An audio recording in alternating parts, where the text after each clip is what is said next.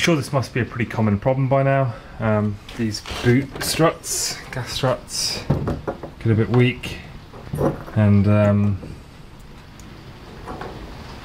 basically just fall on your head.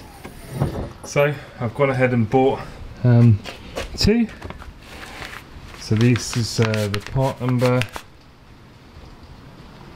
from QH, and it's quite a simple install. It's quite nice actually. This comes with all the bolts and everything that you need, so you can just take the old ones out. I think that's going to be like a 12mm, and obviously just do one at a time, and then you don't have to hold the boot open for yourself. So let's do that.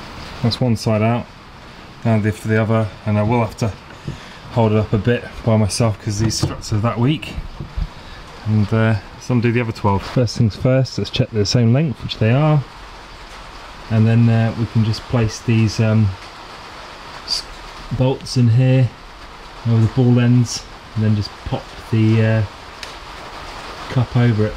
One new ball end, and then the other. So this is a bit of a trick, so I thought I'd show you it. And what you do is you take this little pin out, which is like this, so that just rotates around and pulls up, and then you get the cup onto the ball and then push the pin in, and then you push the top down, and then after you've taken this little pin out again, you just you need to compress this a bit, you place it on there, and then the final step is placing this little clip back in. So I'll just show you that. So this just goes up here, this goes here in that hole, so it goes, slides up like that, okay, and then just clips back. Greeny mould crap out of the way. There we go. I don't know why I didn't do that before, but I need to do a bit of a better job, but that for now is pretty good. And yeah, God, that's legit, that is.